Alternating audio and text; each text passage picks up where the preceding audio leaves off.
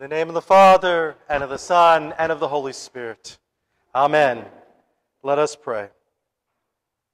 Almighty God, to whom all hearts are open, all desires known, and from whom no secrets are hid, cleanse the thoughts of our hearts by the inspiration of your Holy Spirit, that we may perfectly love you and worthily magnify your holy name, through Jesus Christ our Lord. Amen. If we say we have no sin, we deceive ourselves and the truth is not in us. But if we confess our sins, God, who is faithful and just, will forgive our sins and cleanse us from all unrighteousness.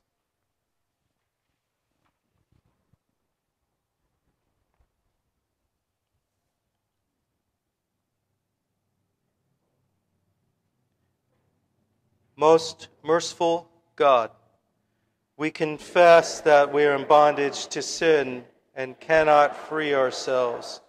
We have sinned against you in thought, word, and deed, by what we have done and by what we have left undone. We have not loved you with our whole heart. We have not loved our neighbors as ourselves. For the sake of your Son, Jesus Christ, have mercy on us. Forgive us, renew us, and lead us, so that we may delight in your will and walk in your ways, to the glory of your holy name. Amen.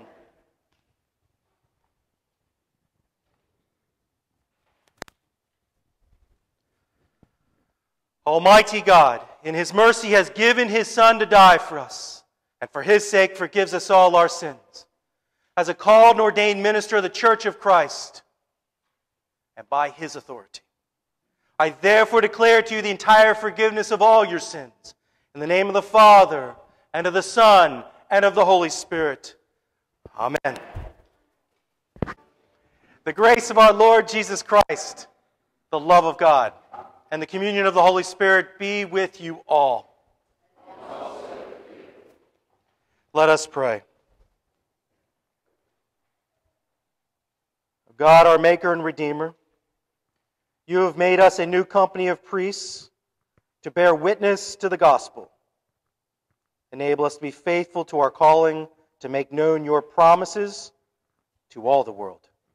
Through your Son, Jesus Christ our Lord. Amen. The Holy Gospel of our Lord Jesus Christ according to St. Luke, the 10th chapter. Glory to you, O Lord. After this, the Lord appointed 72 others and sent them on ahead of him, 2 by 2, into every town and place where he himself was about to go. And he said to them, the harvest is plentiful, but the laborers are few. Therefore pray earnestly to the Lord of the harvest to send out laborers into his harvest. Go your way. Behold, I'm sending you out as lambs in the midst of wolves. Carry no money bag, no knapsack, no sandals, and greet no one on the road. Whatever house you enter, first say, peace be to this house. And if a son of peace is there, your peace will rest upon him. But if not, it will return to you. And remain in the same house, eating and drinking what they provide, for the laborer deserves his wages. Do not go from house to house. Whenever you enter a town and they receive you, eat what is set before you.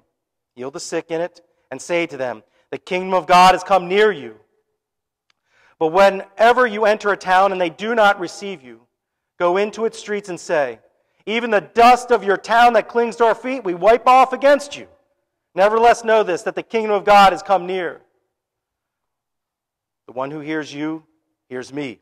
And the one who rejects you, rejects me. And the one who rejects me, rejects him who sent me. The 72 returned with joy, saying, Lord, even the demons are subject to us in your name. And he said to them, I saw Satan fall like lightning from heaven. Behold, I have given you authority to tread on serpents and scorpions, and over all the power of the enemy, and nothing shall hurt you. Nevertheless, do not rejoice in this, that the spirits are subject to you, but rejoice that your names are written in heaven. The gospel of the Lord. Praise to you, O Christ. Please be seated.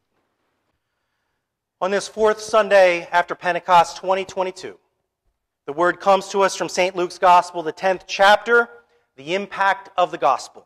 In the name of the Father, and of the Son, and of the Holy Spirit. In our gospel lesson this morning, our Lord Christ sends out 72 preachers on ahead of them.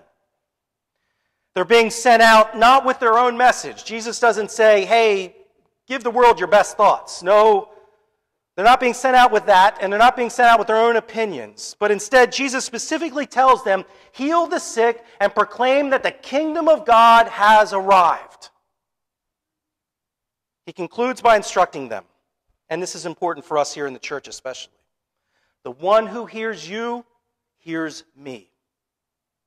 Jesus was giving them authority to make his word known to that small part of the world.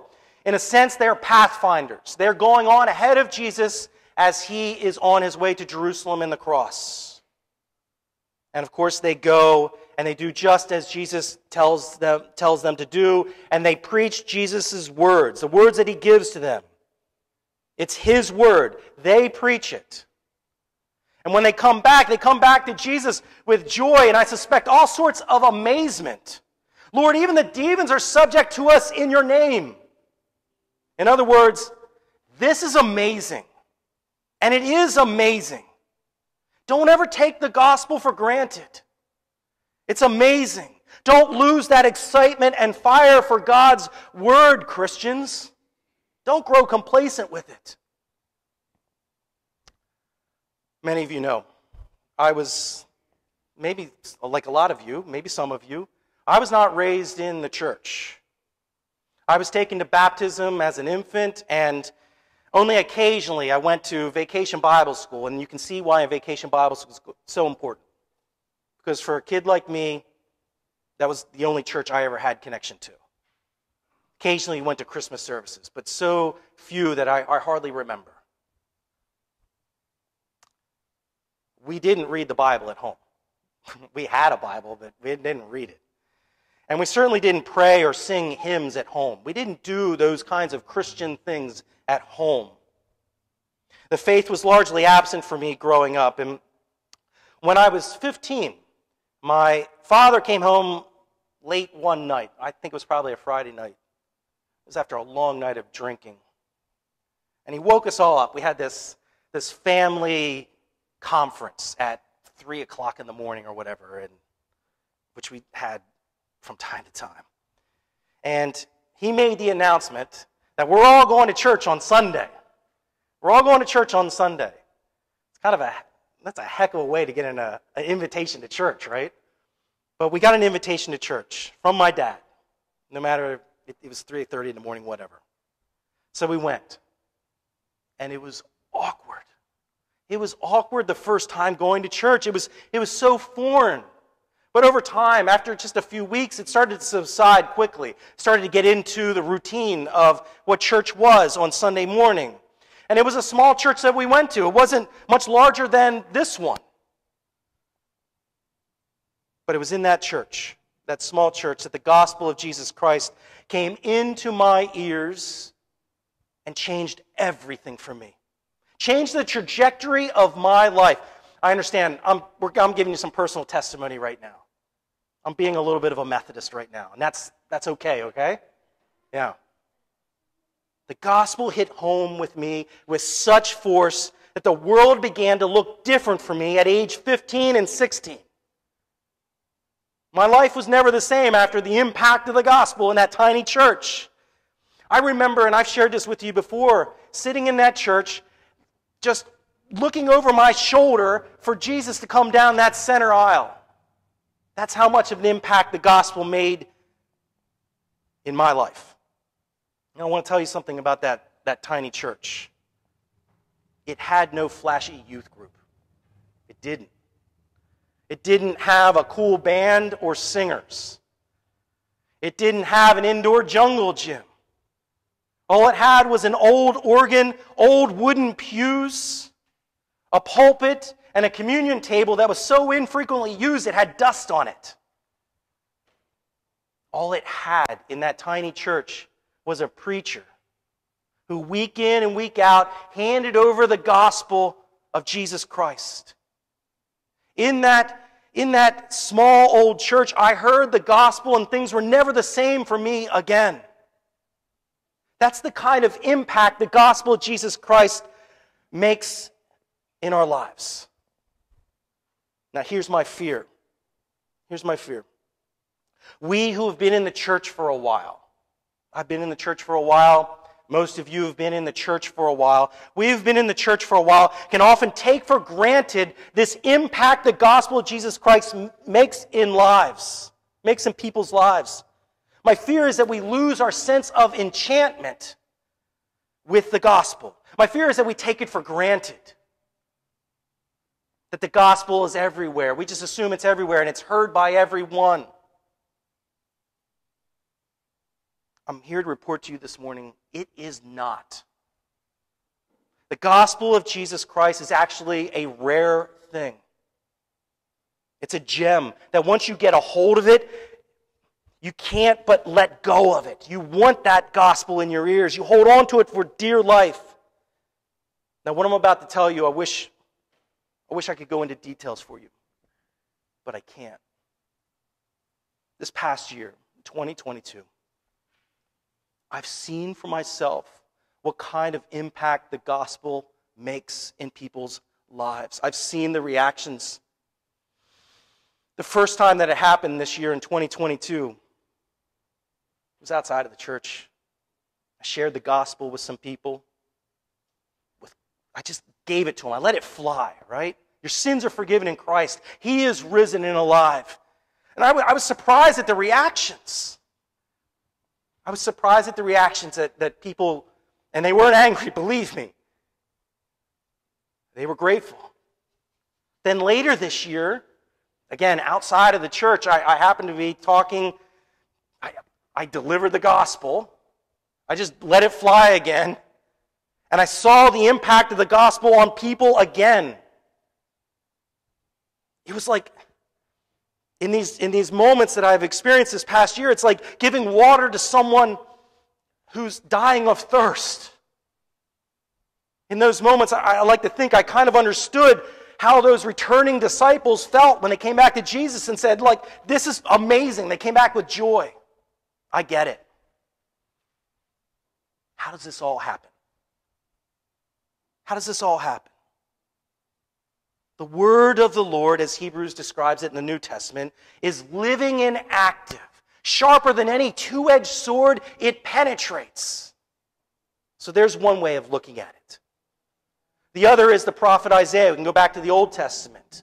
The word of the Lord never returns empty. Never returns empty. So what does that mean? Well, in terms of God's law, what does it do to us? Because God's word comes to us in two words, law and gospel. In terms of God's law, it convicts us. Pick a commandment. Examine yourselves. Maybe you heard the sixth commandment and you were convicted with that.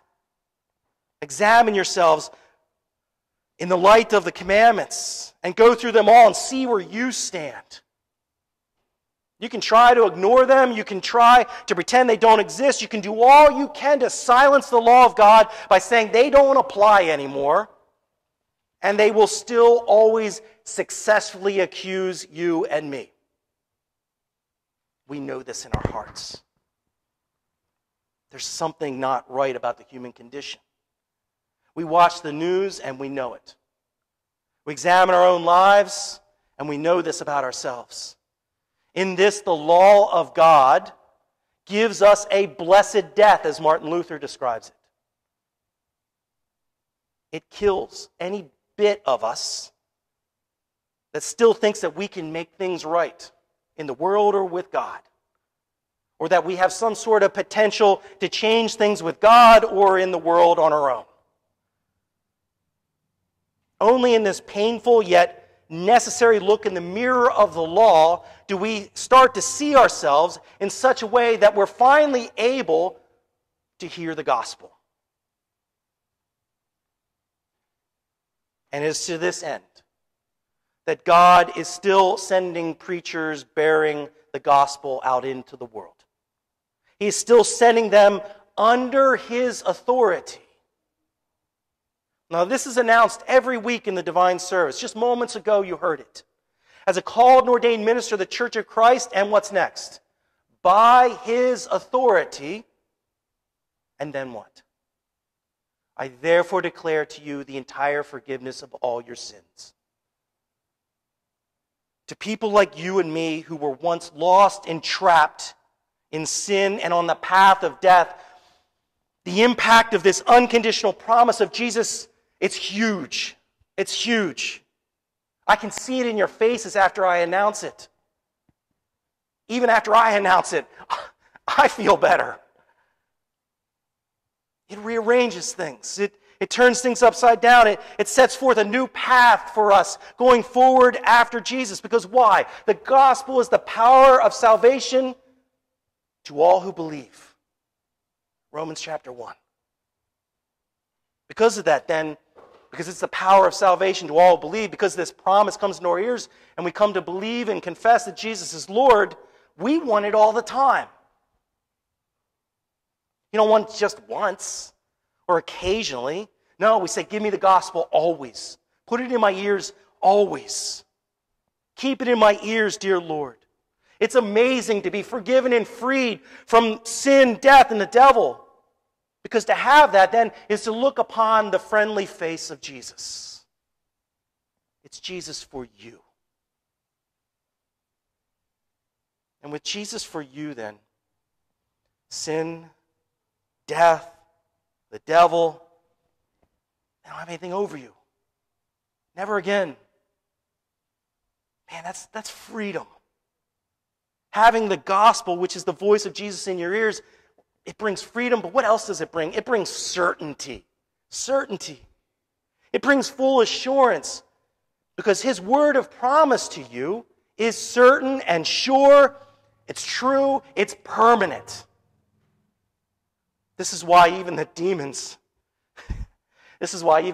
collapsed under the word of the disciples.